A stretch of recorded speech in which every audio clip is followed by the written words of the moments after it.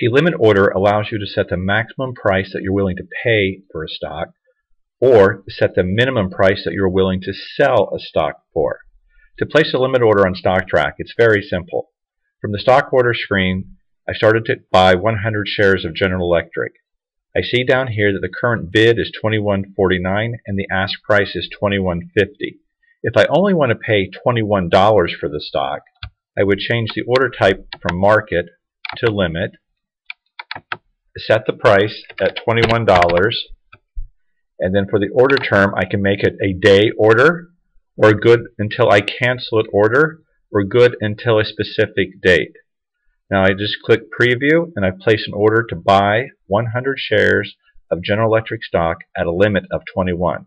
What this means is when the ask price gets down to 21.00 or lower, then the order will fill at that current ask price.